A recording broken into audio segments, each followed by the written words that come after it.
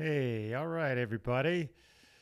This is Lowell from smartoptionseller.com. Today is Sunday, December 12th, 2021. This is the Sunday edition of our Saturday Synopsis. Was not around yesterday to make this video. I got some emails from people saying, Lee, where are you? What happened? Where's the Saturday Synopsis? So it's okay. I'm here. Didn't have a chance to do it yesterday. So this is the Sunday version.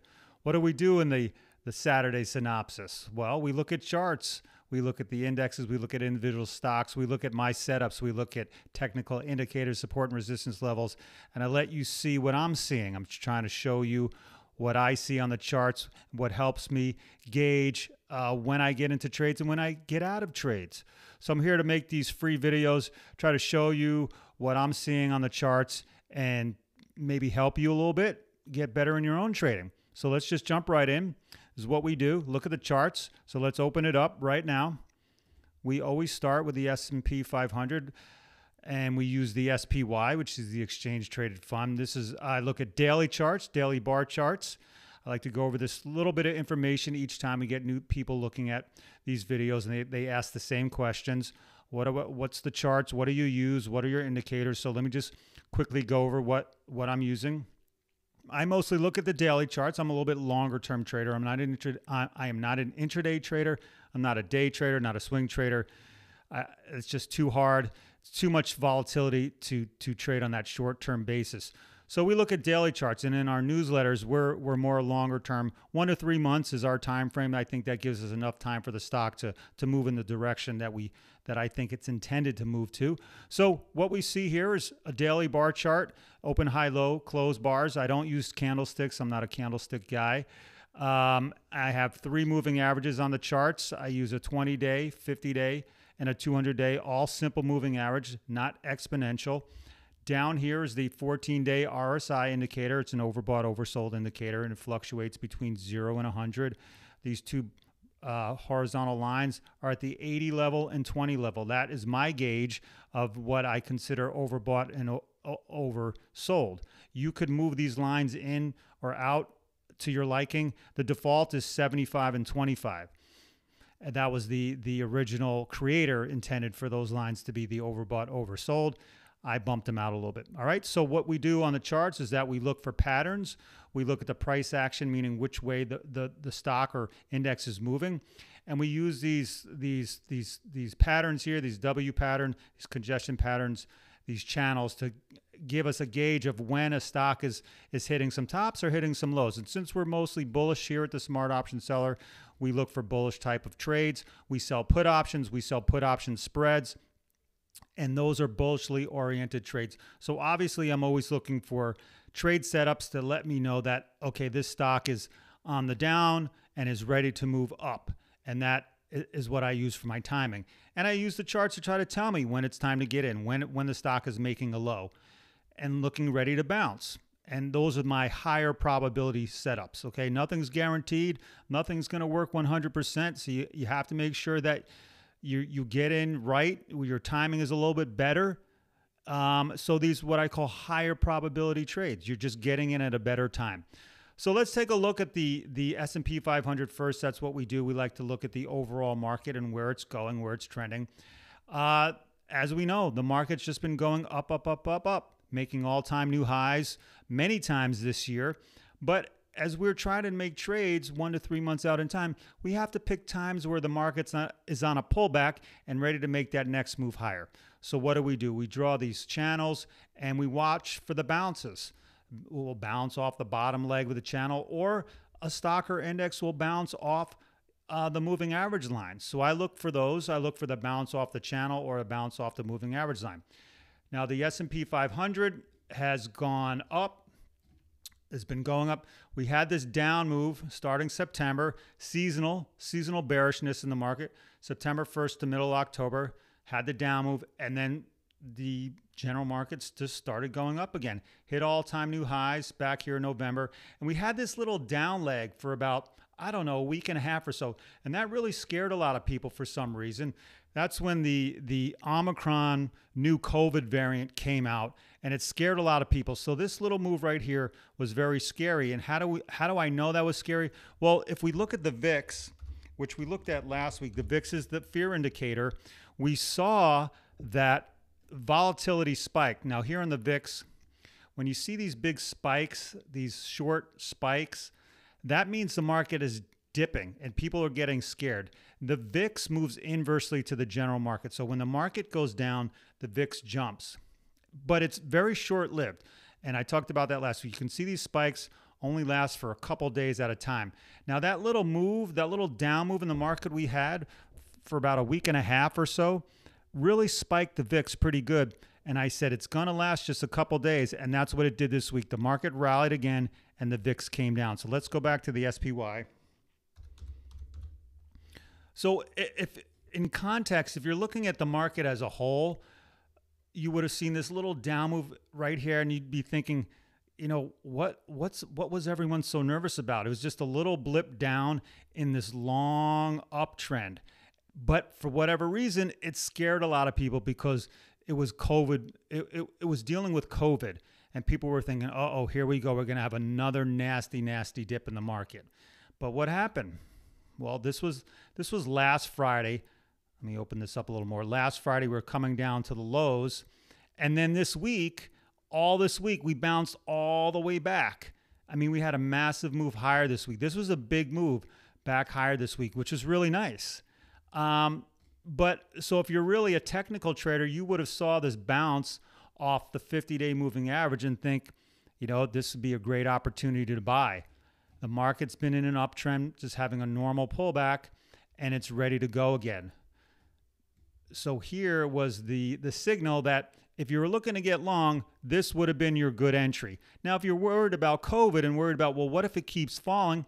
Well, then you don't go all in. I always say you nibble. You nibble a little bit. You buy a few shares or whatever you want to do. Sell a put option, buy a call option, but you don't go full force. You wait, or maybe you wait for the confirmation.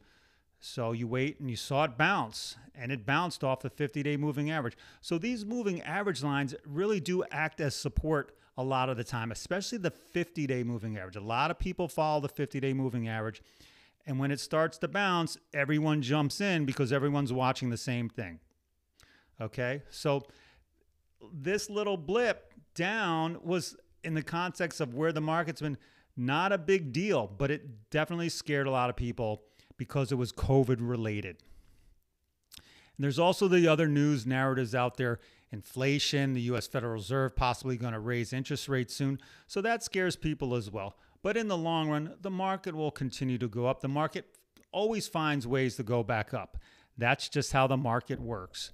Yes, we'll have the little dips along the way because of the news stories out there, but you can't stop the companies from making profitable products.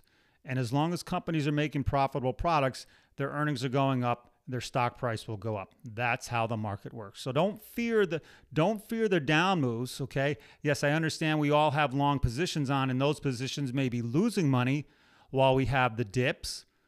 But if you play it properly and you're holding for the long term, then you know the market's going to come back. Now, if you're very short term and you're a scalper and you're intraday trader, that's very hard to do. Very hard to do. The market's very volatile in that short-term time frame. And I never really found success trying to do that for myself. I just couldn't do it. I need to go a little longer because I need the market to, you know, clear out the noise every now and again and find its way higher. So that's the way I do it. Anyway, so that's the S&P 500. Let's look at the NASDAQ, where we use the QQQ, the triple Qs, as our gauge for the NASDAQ. Same thing, just been moving higher, higher, higher within this long channel, okay? Hit the tops here, so had a little pullback. The pullback, right, as I talked about last Friday, not this Friday 2 days ago, but 9 days ago, we were on the lows here. This is when the Omicron came out. Everyone got nervous. But look how it bounced. It bounced right off the 50-day moving average. And this week had the big gap up on Monday. And all this week was just higher. So the NASDAQ looks good too.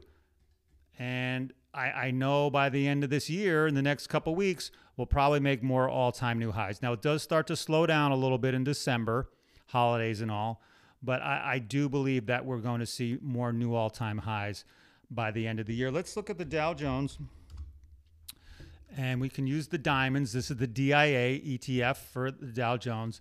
Dow Jones has been a little bit more flat than the Nasdaq or the triple Qs. That's only because there's only 30 stocks in the Dow, so I don't put much emphasis on the Dow Jones. But it bounced right along with everything else. But this one bounced on the 200-day moving average. Here's the 200-day. So the Dow's a little bit off on its own, little own island than the Nasdaq and the S&P 500. So, but the Dow looks strong too. Bounced off the 200-day, got back above the 20-day and the 50. Looks like it's ready to go. Maybe it'll hit 370 before the end of the year. So that's the Dow. So let's take a look at some individual stocks now, as we typically do. We look at the more popular stocks. Let's start with Apple, because Apple had a good week this week. More all-time new highs for Apple. We talk about Apple a lot here. Apple had been very ugly, and it finally has this nice curvy move higher, and it just has gone ballistic. Just under $180 a share, all-time new highs for Apple. This right here was the congestion area. Had people, if you're willing to step in, this was a congestion area telling you that it's probably getting ready for that next move higher. And it really went from 150 up to about 180. So nice $30 move in a short period of time. The last time it took Apple, here's 150 from 120. So it took Apple a really long time. Back in March, went from 120 to 150. Took a couple months, but here it only took a couple weeks. So Apple was gearing up, storing up this energy for a nice move higher. So Apple could be getting a little overbought here, though. Now, I'm not saying that the bull move is over and that Apple's never going to reach more new all-time highs. I'm just saying you can see the RSI getting a little bit into overbought areas, had a nice quick up move. So it may take a pause here. Could take a pause here, pull back a little, let the moving averages catch up, and then keep going higher. So this was a nice move, may have a little pause, but definitely Apple for the long run. It's going to go up in the long run. It has to. It makes billions of iPhones. Billions of people have billions of iPhones. And you can't stop Apple from having profitable quarters. And that's what keeps the stock price going up. Okay, so that's Apple. Let's look at Tesla. As we always do, Tesla is a crazy stock. I sell some put options on Tesla, but way, way, way out of the money. It's just too crazy to try to trade things, around its current price. So we had Tesla in this channel. It just went ballistic, over $1,200 a share. And I drew the congestion pattern last week, which typically means it's either going to blast to the upside or blast to the downside. But I had also said that the $1,000 mark seemed to be a good support area for Tesla as well. Well, it came out downwards from the triangle here, came out to the downside, definitely went below 1,000, but caught itself very quickly. And once again, popped below 1,000, but it finished yesterday, or Friday, I should say, at 1,017. So this $1,000 level still seems to be a good area of support, maybe even the 950. If we can draw another trend line here, or a support line right around 950.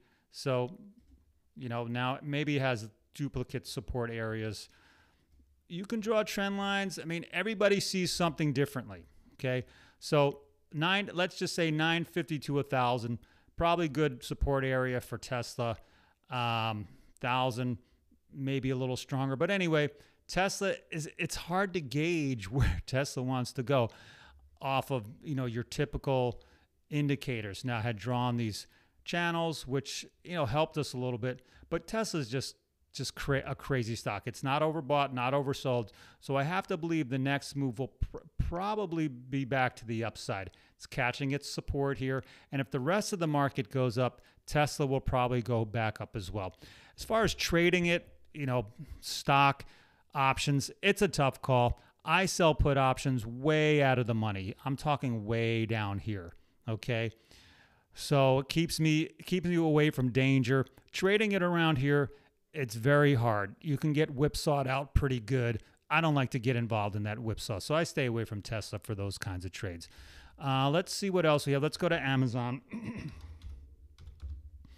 Amazon still stuck in the long channel, still stuck in here. Just can't find the strength to continue on outside of the channel here. It popped a couple times, but just never had enough follow through. So it's still back in here, finding some support maybe along the 50 and the 200-day moving average. You know, the 200 days sloping upwards a little bit, 50 days sloping upwards a little bit. Maybe it's sort of getting into this upwards trending channel and will finally blast outside of this other channel. So it depends on how you look at it. You know, we could find some support here around 3,200. You know, you can even make a smaller channel. You can draw another support line here. I mean, it all depends on how you want to do it.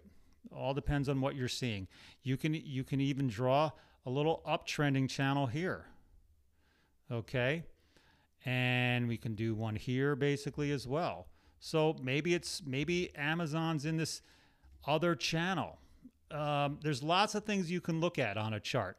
You know, not everything. What I'm seeing can be completely different from what someone else sees. In the eye of the beholder. Okay, but otherwise, Amazon's still stuck in this range here, and just needs to get up over this 3,600 mark and keep going. Amazon. So I don't have really much to say about that. Let's see what other stocks we have on the list here. I want to show you a couple stocks. So Microsoft, still strong, still bouncing off the moving averages. You can see how it bounced off the 50-day moving average from last Friday and the Friday prior, and this week strong. Here's the all-time new highs. You know, Microsoft has just got a strong looking chart. Just keeps going up. Let's look at Intel.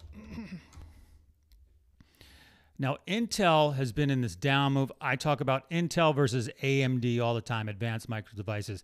I like AMD a lot better. Intel, 5-10 years ago, I would have been all about Intel. We sold put options on Intel many times. I loved it. It was my go-to stock.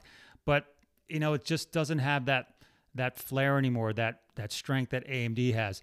So Intel's been in this downtrend. We don't trade it much because I'm not finding any opportunities. But it had this blip higher this week, blasted up. I don't really remember what that was about, but it got knocked all the way back down again, right into the middle of where it had been trading. So I think people who needed to sell this thing was real happy when it jumped up, $4 a share, $5 a share, and they sold it all the way back down. This whole week just got knocked all the way back down. So Intel's still kind of stuck in this rut. Nothing for me on Intel. AMD, though, I am getting a little excited because I love AMD. Had this nice power move higher. We weren't involved. Been waiting for a pullback. I think we may get what we need here. Here's the 50-day moving average, and I think early next week, tomorrow's Monday, it may catch up a little to the upsloping 50-day moving average, maybe consolidate a little bit, and then run on from maybe all-time new highs again. So I'm getting excited for AMD. Hopefully we can get into a trade there. Do I want to try to front run it? Maybe a little bit. Typically I think AMD would probably bounce if it connects with the 50-day moving average. But that's only if you want to try to front run it. It could fall through it. Don't know. So maybe nibble a little bit. Don't go all in. But I'm keeping an eye on this. Just like we talked about Disney the other week. Disney just had gotten hit really hard and got way oversold on the RSI. I had talked about Disney the other week. That could be a good time to start nibbling. And Disney definitely has gone up from the low 140s to the low 150s. So it rallied about $10 in this span of a week or so. So that was a good trade there on Disney. We like Disney. We sold a put spread on Disney. Let me see what else we have. Let's look at the typical stocks that I like to show you, that why we don't like to try to pick bottoms all that much. And I use this all the time. This is Verizon as our example. I love Verizon. Great company, largest cell phone carrier in the U.S. and maybe around the world as well. But Verizon's still been in this downtrend. If a stock's in a downtrend, what's the point of trying to get long? What's the point of trying to buy shares when it's in the downtrend? It'll just frustrate you, and it'll cause you grief and frustration and anger, and it's not doing your money any good. So make sure you look at the charts, because you want to get in on a stock. If you're bullish, you want to get on a stock that's moving higher, not moving lower. So Verizon had been moving lower, had this big swoop down. This could have been good for a bullish scalp, quickly, because if you didn't get out here, now you're holding, and now it's below where you got in earlier. So trying to pick bottoms is hard unless you're willing to get out quickly. Okay, you could have said, I wanted to buy here or here or here or here, and it keeps going down. Could have bought here, quick scalp up if you had to be quick, and now it's down again. So Verizon, not ready to get in yet because it's just still going down. Let's look at Clorox also. We look at Clorox. Clorox was a darling in the early days of the pandemic, was going up, and then it's just been in this downtrend here, but has been in the sideways channel. See all these channels that I'm drawing? This is what helps you figure out when a stock may be ready to get out and move in a different direction. Clorox still stuck on the sideways action. It's good because it's not going down anymore. So it's finding support. I have to believe the next move for Clorox will be to the upside when it finally breaks above the channel upper end here, and if it gets above this downtrending 200-day moving average. Clorox between 175 and 180 could be the clue or cue that maybe the uptrend is starting. So I'm watching Clorox. Keep an eye on Clorox. Let's also look at Colgate. I'm getting a little excited about Colgate as well. Colgate has been all over the place, was in this downtrending channel, but has moved outside of it. What I like here about Colgate is it has popped above let me open this up a little more, popped above the 200-day moving average, which is right here. So it's above the 20-day, above the 50-day, getting above the 200-day. That's very powerful. Okay, so let's bring this in so you can kind of see what Colgate is doing. This is Colgate. I like how it popped above the 200-day moving average. So keep an eye on Colgate. This could be the start of the next bullish run for Colgate. This is what the charts can help you decide if a stock is ready to go or not. Let's see what else we have. Walmart. Definitely want to look at Walmart. We drew the support line right around 135, and it has tested that level a number of times. And most recently, this past week, got down to 135 and change and bounced up. Had a good day on Friday, sitting just below the 200-day moving average right here. So we'll see if it gets hit resistance and drops back down again. But I had bought some on this last move here. I didn't get any here. I was waiting for it to hit 135. Missed that. So we'll see what happens with Walmart. But we know Walmart's a great company. I don't think it could stay down here for very long. I have to believe Walmart will finally end up making new all-time highs at some point in the near future. Maybe not near future, but in the next few months, probably Walmart will. After the holiday season, we'll see how the sales are and see how Walmart did, and that'll dictate where the stock goes. We can sort of see a little double bottom here, maybe a little W pattern here, but I'm keeping an eye on Walmart. Let's see what else we got. Was Target doing anything? Target, nothing, getting down to the 200-day moving average, nothing on Target for me. Let's look at now some of the pharma stocks. Pharma, Eli Lilly, Bristol Myers, we talked about. That one, unfortunately, is coming down again. We have a play on Merck. Merck is puzzling to me. I'm surprised it's been so weak, so weak. We sold some put options on Merck, still down below here. So we're just watching this one. I hope that we've hit some oversold area on Merck. I'd like to see this thing bounce a little bit, but this one was been tough. I don't like to see Merck getting hit so hard.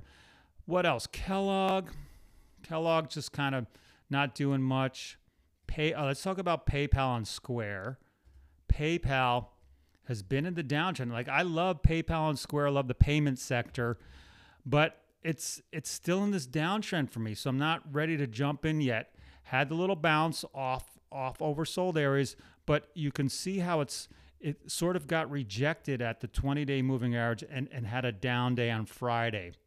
So there could be some more downside to PayPal this week. It could drop a little more.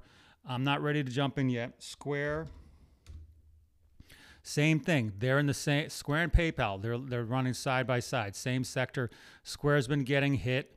Got a little oversold here. Did have the bounce, but just like PayPal, Friday was a down day here. So there could be some more downside for the payment sector.